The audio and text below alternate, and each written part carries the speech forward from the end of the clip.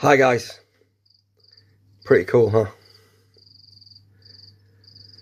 What an absolutely gorgeous snake. You're the bee's knees, aren't you? Hey. Lovely red head, this sort of jade green down the back, and then the tail turns red once more. Yes, good morning, Elmo. He's a bit tetchy in the morning. God, he's absolutely magnificent. Elmo has his moods, but I'm going to try and hold him while I read you my crib notes about Moellendorff's rat snake. So, welcome to Snakes and Adders Introducing Series. This is episode 31, and this is the Moellendorff's rat snake, Moellendorff's trinket snake, the flower snake or 100-flower rat snake, Elaphe Moellendorfii. Okay, so this is exciting, very exciting. This represents the pinnacle of rat snakes for many keepers, me included. Some older keepers may be wondering why I've even placed this in the intermediate series, and to be honest, that's a fair question. Many an old school keeper's experiences with this species are filled with disaster. Moellendorffs have a troubled reputation for being incredibly weak and sensitive snakes that are bound to die. This information solely deals with wild-caught imported specimens. They were regular feature on importers' stock lists for very modest prices, for between £50 and £100. Because of the rarity and captivity, keepers would invariably be tempted to give them a go. Oh, how hard can they be?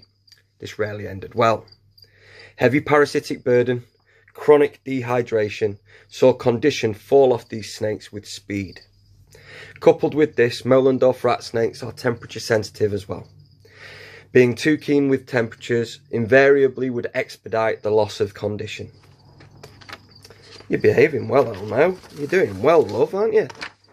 Oh, he says, and then he drops his notes. Oh, come on. You are being a good lad. Just keep stopping me with how pretty he is. There's no wonder they're so coveted. Absolutely amazing.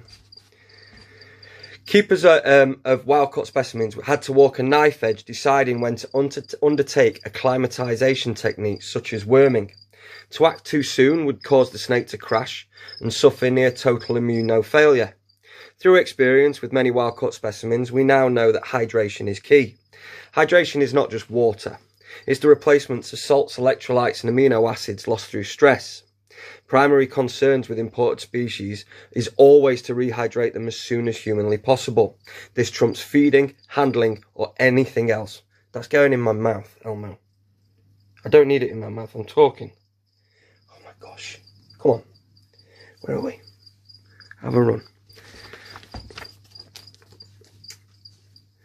This trumps feeding, handling or anything. Without hydration, the animal would surely perish.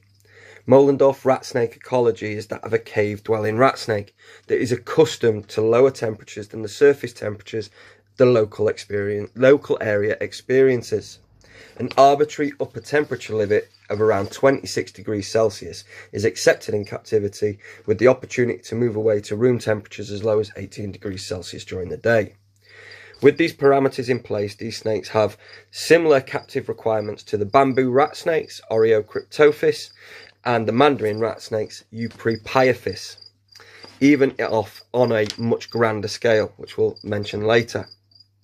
Moellendorff's rat snakes were first described by Boettger in 1886, so a bit of an old boy when it comes to species, and was named in honour of Otto Franz von Mollendorff. Initially it was described as Elaphe Moellendorfii. This species, though, has been through a number of taxonomic reviews, hopping through several genera, including Coluba, which always occurs, Elaphe, Ambicephalus, and Orthriophis.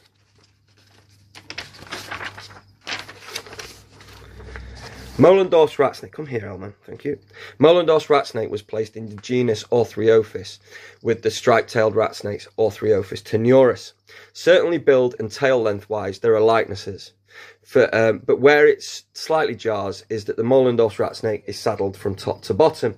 The tenuris species starts patternless, becomes saddled, and then forms a strong bold stripe through the tail.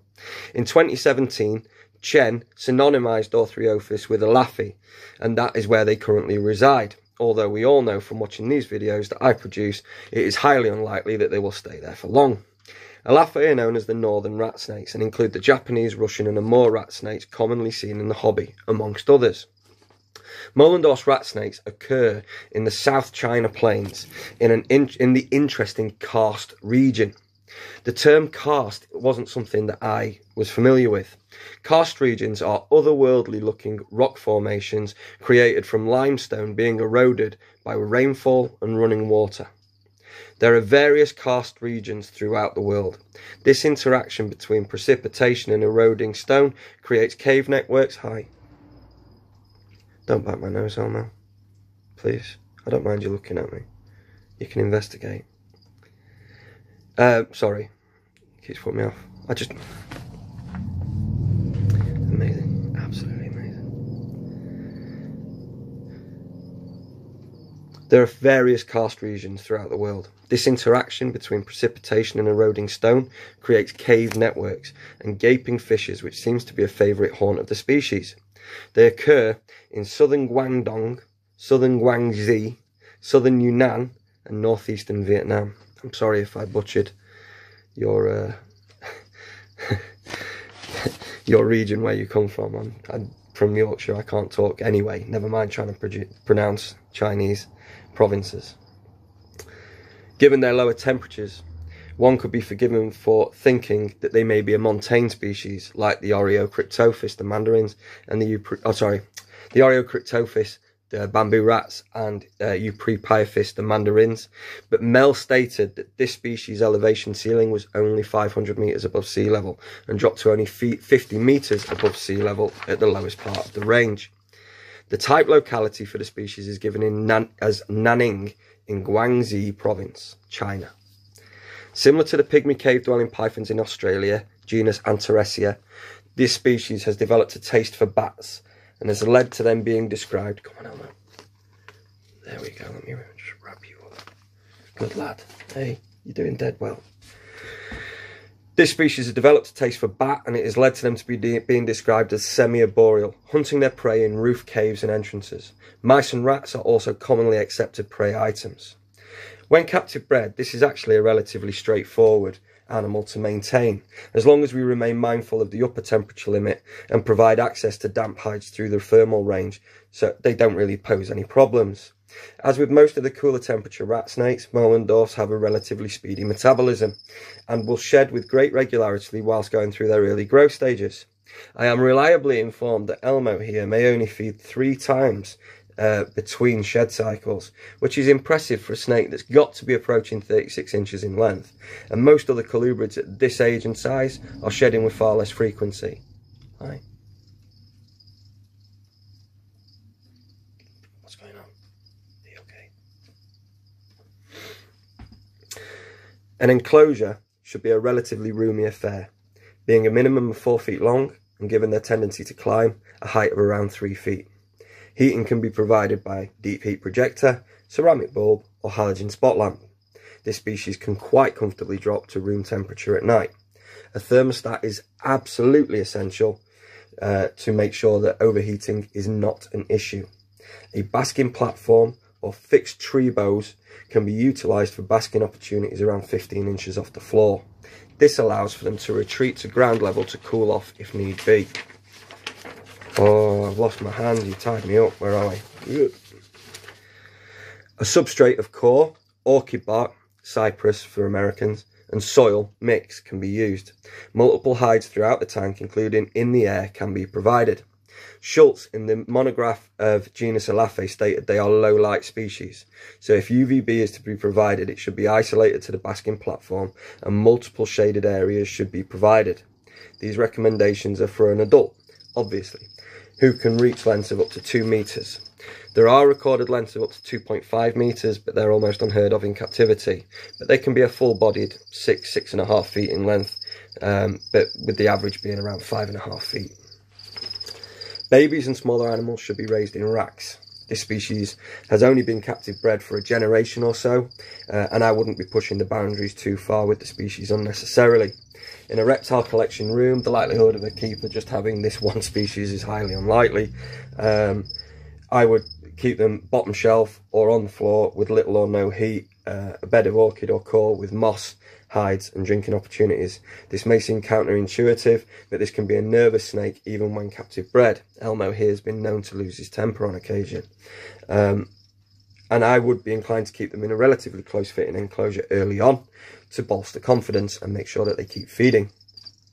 As with all rat snakes, this species is an egg layer.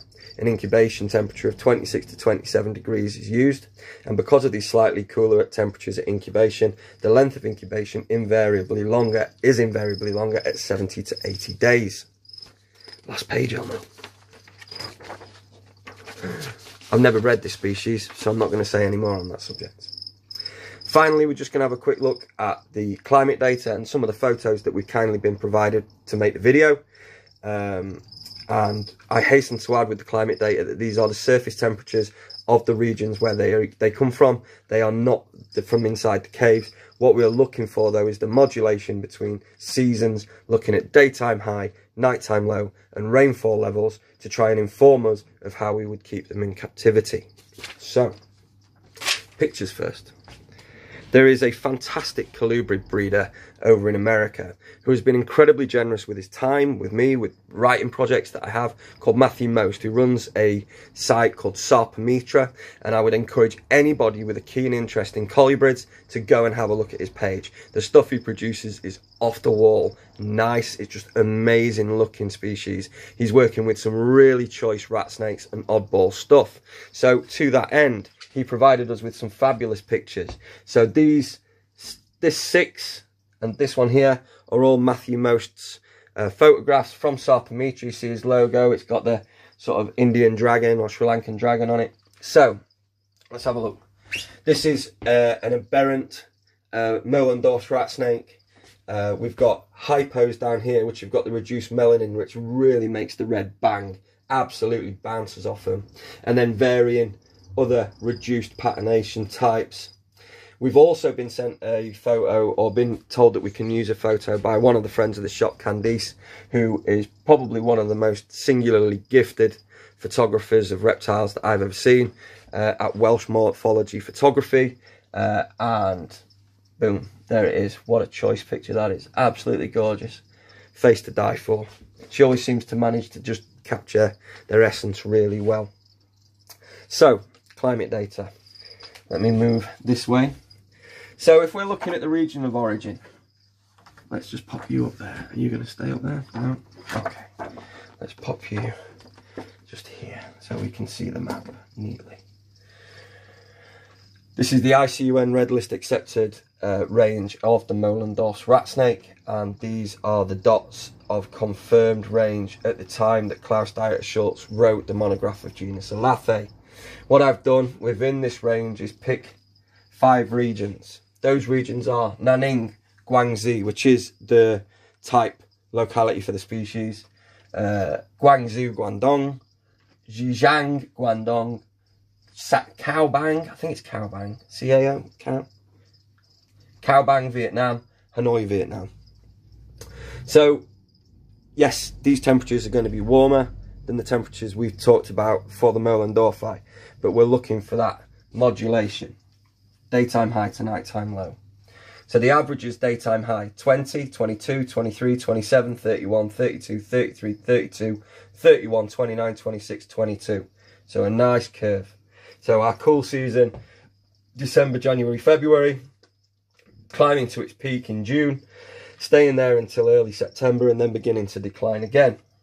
This is obviously followed by our nighttime low, which is 13, 15, 17, 21, 24, 25, 25, 25, 24, 22, 18 and 15.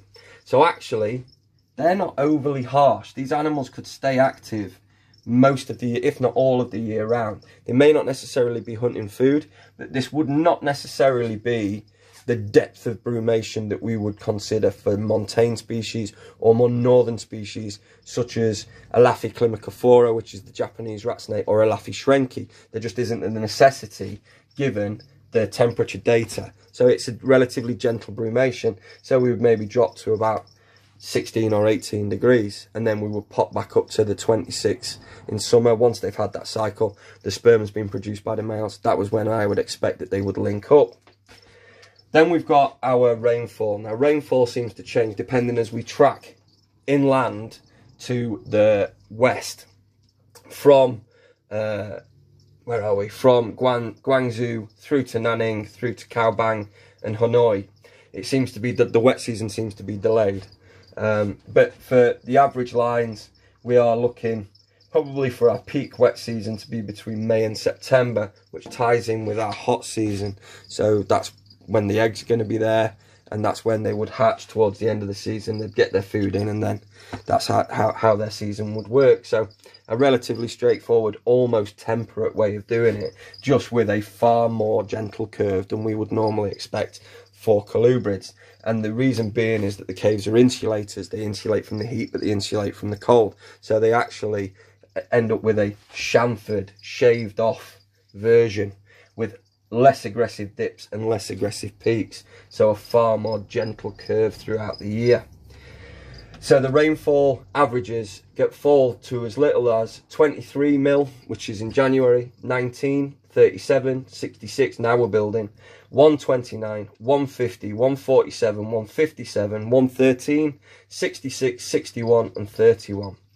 So again, just a gentle curve. It is imperative that videos like this are made and they are used to promote this kind of species. The diversity in the hobby has taken a real kicking, and it's people like Matt Most, like Candice, like Lauren Gibson, who keep Moellendorfii, and I nearly forgot, how rude. So Elmo belongs to friends of the shop, Andy and Kath, absolutely fabulous couple. They're working with some really choice stuff, and they're lucky enough to have 2 pairs of these captive bred snakes, and I borrowed Elmo overnight so that I can make the video. So Andy and Kath, thank you ever so much for making this possible. Top stuff. Working with this species, trying to get them to breed and keep the interest alive, and moreover produce legitimate, stable, relatively easily maintained rat snakes that more people can enjoy without pillaging from the wild. When I was reading up on the notes of the Moellendorff rat snake, it is absolutely heartbreaking the amount of pelts and skins that are taken from this species, meaning that it is quite densely populated and a relatively successful species where it is, but it's just simply not sustainable, and we need to move away from the wild caught. It's easier said than done sometimes, but when people are beginning to crack the code of the Moellendorffs, and now we're getting to see the benefits of having such an absolutely fabulous snake possible to be kept, and actually not that much of a challenge either, as long as we don't let them get too hot. I hope you enjoyed the video. I am absolutely thrilled to have had this species in, to be able to make the video. We'll be back again soon with another video soon, guys. All the best. Big love as always. Peace.